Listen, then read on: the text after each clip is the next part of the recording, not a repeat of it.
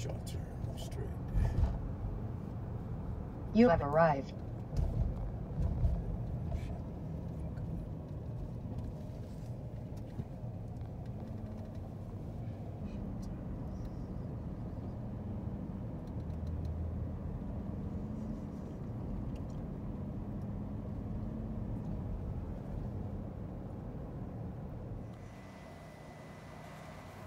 So this is the damage from Hurricane Ida that my house received.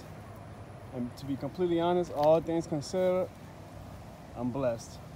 This is the worst of the damage, which is that my fence came apart. But that is easily replaceable. Not easily, but you know, it can be done. It's not like a tree came through the house or anything like that, or the roof collapsed. I made out pretty good. A lot of other New Orleanians and around the state of Louisiana did not make out so well. As you can see, my neighbor's backyard, their fence completely was shattered, falling apart, whereas mine is just a bit on the against the lane. But my roof is still in shape. I have a lot of roof shingles. That's not from my roof, so I'll pile them up and see if my neighbors want to keep them.